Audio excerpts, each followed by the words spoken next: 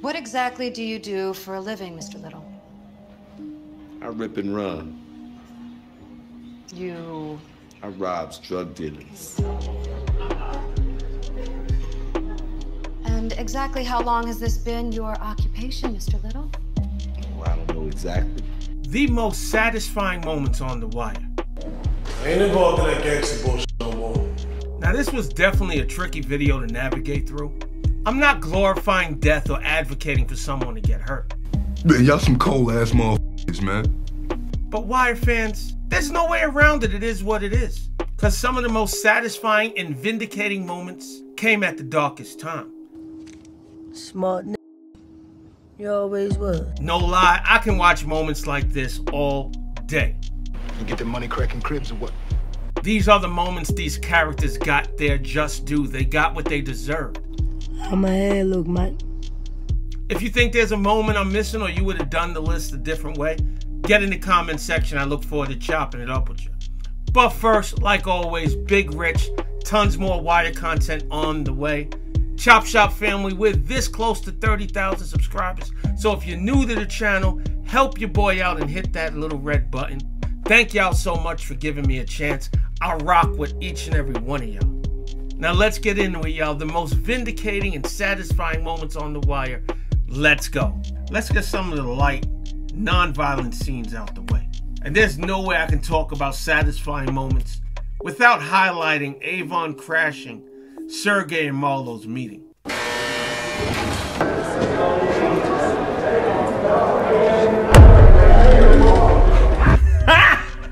Got him!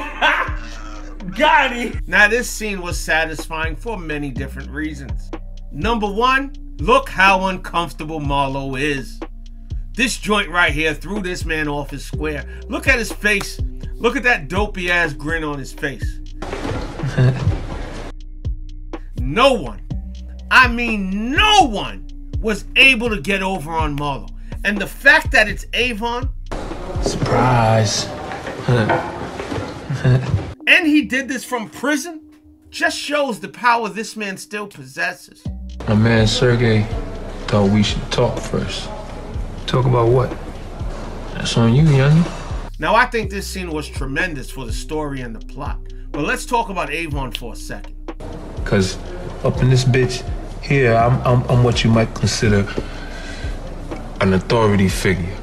I think this scene situated this brother for when he got out of jail.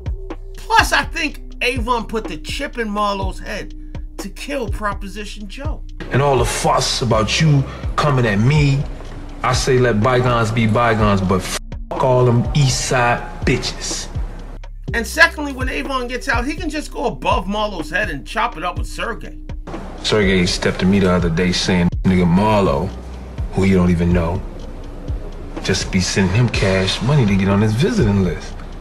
If him and Sergey are buddies for the next 7 years, just imagine the position it'll put Avon in when he gets out. Over West Side, everybody know everybody, right? Not to mention, this scene was funny as shit. That "let me help you find your tongue" line still makes me laugh whenever I watch this shit. Let me help you find your tongue. You trying to get to the Russian so you can get a line to his people. You trying to get to the Greek motherfuckers because if you can, you want to cut Proposition Joe and all them other East Side bitches out to connect. But anyway, y'all, I might be reaching on this one. Get in the comment section. Let me know your thoughts. Since we're already talking about Avon Barksdale, there's one other scene I can think about that's just as vindicating and satisfying as this one. And that's Avon and Stringer's last bit of dialogue to each other. Avon had this quote when talking to Stringer Bell, that it's just business. It's just business. Now, us as Wire fans, we knew what was coming. Not to mention, we just saw Stringer Bell snitch on this man. He gave Avon up to Bunny Colvin.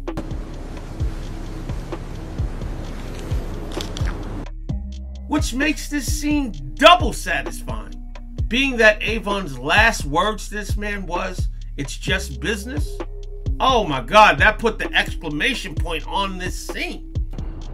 It's just business. Alright, y'all, that's enough of Avon for now. Get in the comment section. Let me know which scene you prefer between the two. Moving on, we got Bodie pulling a fast one on the cops. Bodie outsmarts him with one word: contraptment. This must be one of them contraptment things. This one was enjoyable too, but for a different reason. You mean entrapment? Kid's got a point. Needless to say, Bodie and the Baltimore Police Department have had a very eventful relationship between the two. I want for you to suck my all the back and forth, and for Bodie to finally be right for a change. Kid's got a point. Like McNulty said, he's still dining out on this line. Mr. Entrapment, how you doing? Don't look like that. I'm still dining out on that story. Did this man really call him kiddo? Smart kiddo. I loved it. Oh, that's the corniest line in the whole shit. Kiddo. Smart kiddo. Nah, but real shit, Bodie got 9 lives when it comes to the police. I got another quick one I want to get out the way before we get to the heart of this video. You know, watching Herc beg Marlo back for his camera was funny, entertaining, and of course satisfying. Believe you got my camera or what? This was one of the rare times of the show that I was rooting for Marlo, because at this moment I couldn't stand Herc anymore. License registration. You do me one, I'll do you. You got a card or something? I said this in another video, Herc is the Ziggy Sabaka of police work. I already put it down to a CI. I tell Dickhead the truth, he takes my stripes on it. And being that he's literally on his hands and knees begging Marlo for his camera back. Video camera gotta come back. Yeah, well, I'll see what I can find out about it. Talk about justice is served. Plus, this scene was impactful for a couple reasons.